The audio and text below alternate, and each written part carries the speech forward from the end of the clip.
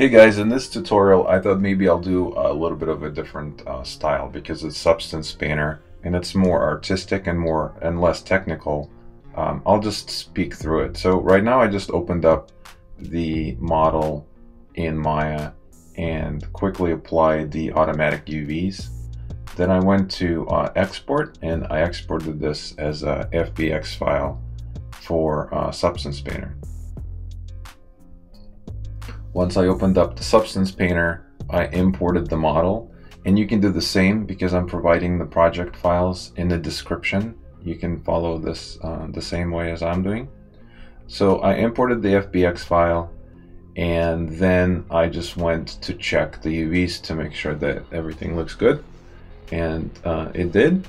So the next step obviously is just to bake our maps. So I went and set the resolution to 2K, and the only other setting that I changed is I set the anti-alias to 2, just so maybe it looks a little nicer, and everything else was just default settings.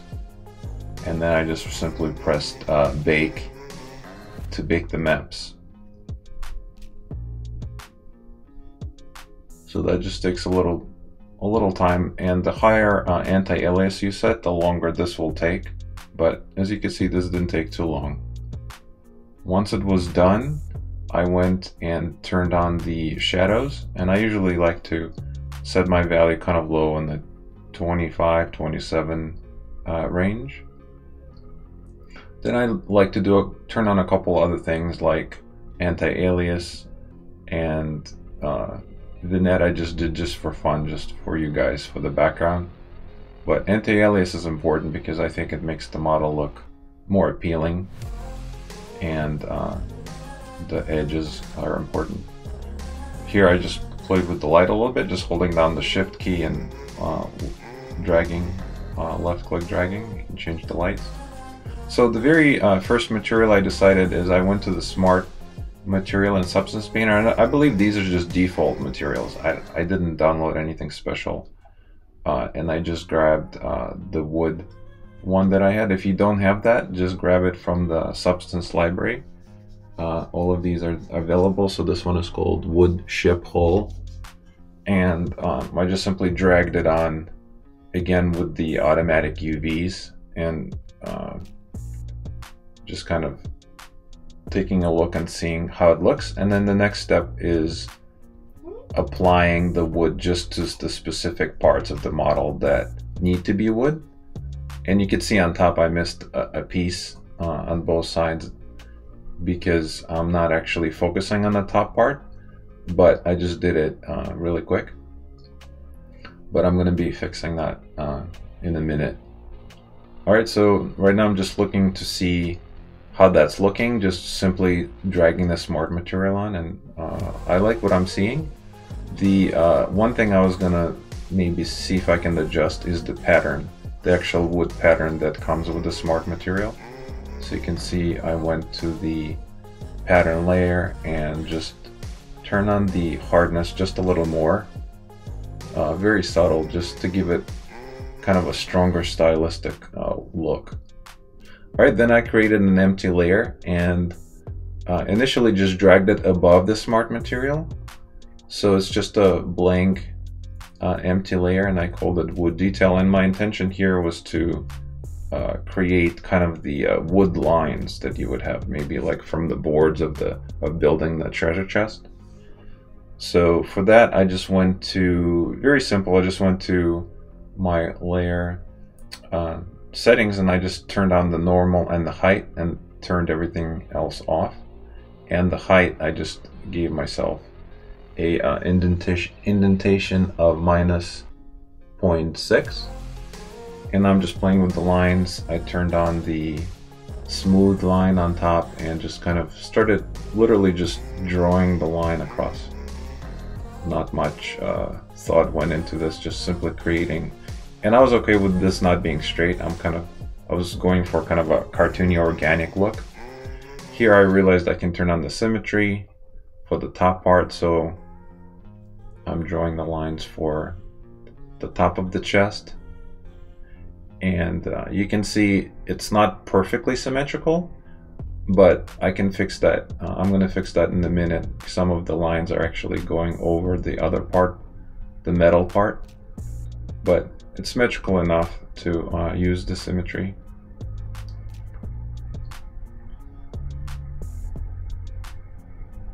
Alright, so then I'm just going to do the same, very quick, just doing a couple lines. My symmetry is still on, right? So then I'm going to check the other side.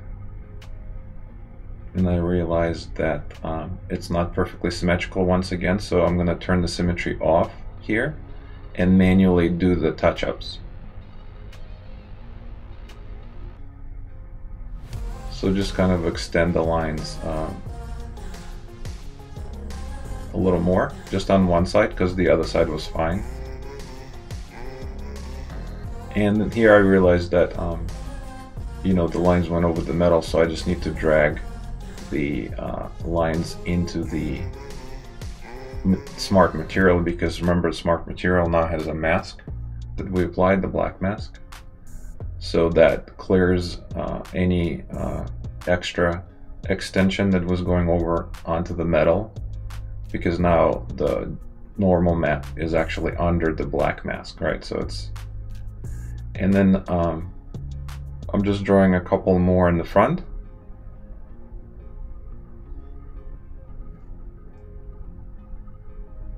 I don't have to worry about them being in the metal because, again, it's under the black mask, so that's nice. And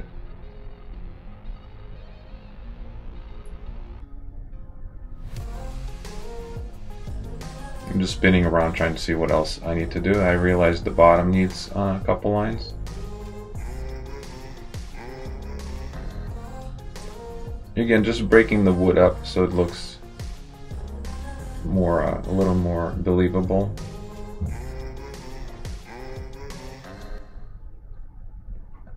And the last one is obviously the sides. So in here, to bypass the ring, I had to go into the 2D view. So I switched the mode from just 3D to 3D and 2D, right? So I can see the texture being laid out, so I can bypass that ring on the side. And here I probably could have turned on the symmetry, but this was simple enough where I just felt like I can just drag it on really quick. So in this view, as you can see, it's dragging it's creating the normal map detail, but it's bypassing the front geometry. So just a cool little trick. Then I went back into 3D mode. And at this point, the model was only, you know, we've been doing this for 8 minutes and it's already halfway done. So it was just a quick little exercise. So now I'm looking to see if I can, what would be the best way to change the flow of the UVs on the top. And because this was done, the UVs done automatic, I thought the coolest trick and the fastest way to do it is just simply to duplicate the wood and remove the mask and reapply the mask just to the top part, because that's the part I need to rotate. So here you can see me selecting all the proper pieces, just only focusing on the top part only. And you can see that UVs are not lining up well, because this was, again, automatic. So to fix this very quickly, all we need to do is just change our UVs from, and you can see me doing that here. I went to the pattern of the duplicate layer, and I selected the wood pattern, and then in the projection I just simply changed it from UV projection to tri-planar, and you can see that kind of united the UVs on top. And then I just simply rotated them so the flow of the wood makes sense. So it's horizontal instead of diagonal. And then I made it 180-degree turn. So now it looks like it's flowing the proper way, and with the normal lines, it actually looks really good. Now, one thing that I could have done is I could have also painted the normal lines, maybe with like a darker brush. You know, I could have done that to create shadows. But again, I was doing this kind of quick. But if you're doing it on your end, I advise you to maybe create another color layer on top of the normal map, and also to color in those lines. Here I made a third duplicate, and now I'm just changing the flow of the side, the board. But because the clone, when I duplicated the layer, it was already set to try instead of UV projection, it actually worked perfectly.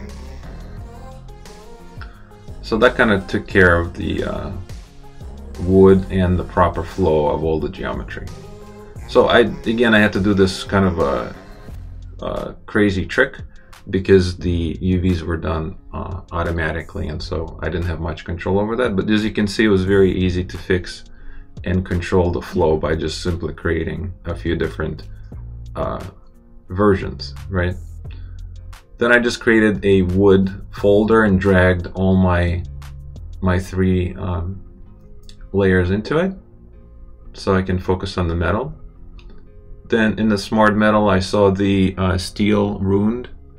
Again, I believe it's the default one, but I just dragged it right under it to make sure that it's the wood kind of, it doesn't overwrite the wood, so the steel is underneath. And then I went into the smart material and just turned off a couple things to make it a little more stylized, a little less detailed.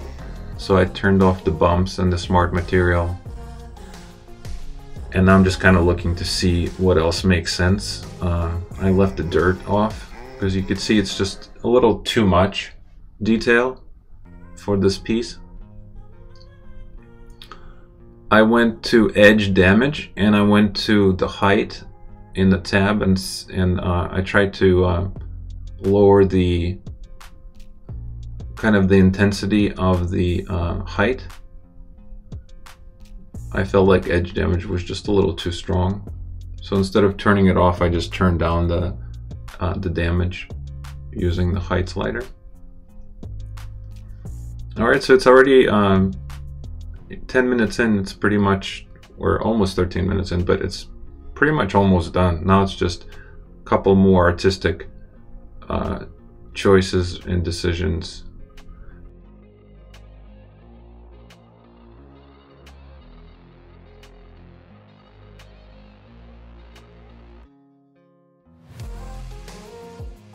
Here I'm actually creating metal edge lines. You can see the edges. I wanted to create kind of a more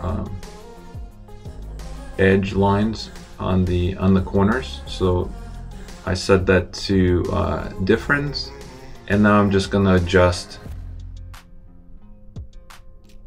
a couple different variations to see what makes sense. So I'm playing around and seeing if it actually looks good, and I felt like it did. It added a little more detail to the model. I like the edges to be a little lighter, so it looks like maybe they were beat up, the highlights. So here I'm just adjusting a couple sliders, and this is all, again, comes down to artistic choice to figure out what you want and what makes sense in your piece. The edge smoothness made a big difference, so I decided to go with 1.38. And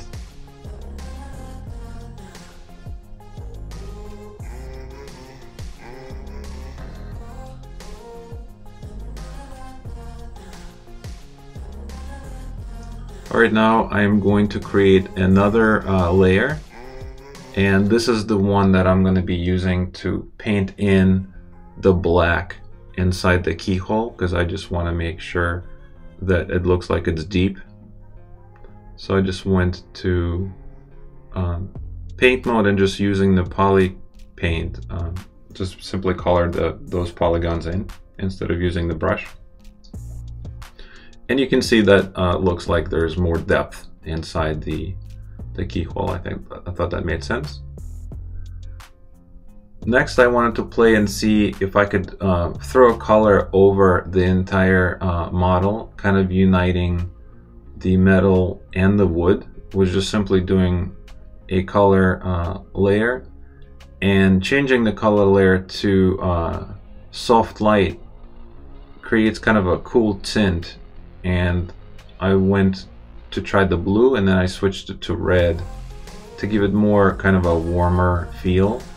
So it's just a red color right over both the metal and the wood.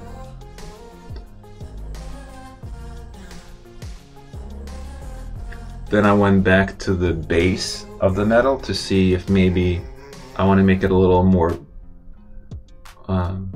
bluish. I think that's what I ended up doing.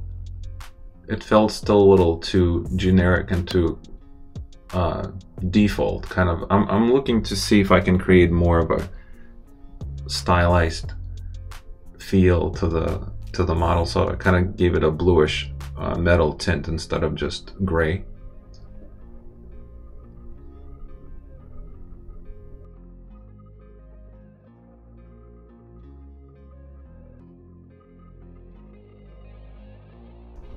And then I jumped into the iRay to see if I can do a quick render, kind of a polished render. So I tried a few different environment maps, and this is just again completely playing around and trying to figure out what looks good as a final shot.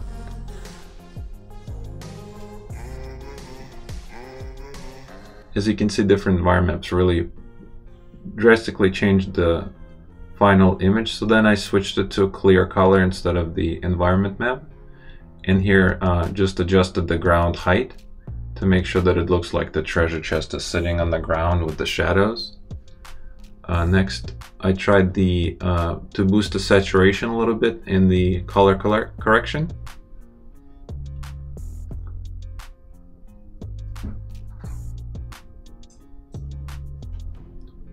And then I just simply switched it to 10 minutes instead of 10 seconds, just to see if I can get a better quality. And finally, here's the final image. So, alright, so thanks for watching. I hope you enjoyed this tutorial, and I'll see you in the next video.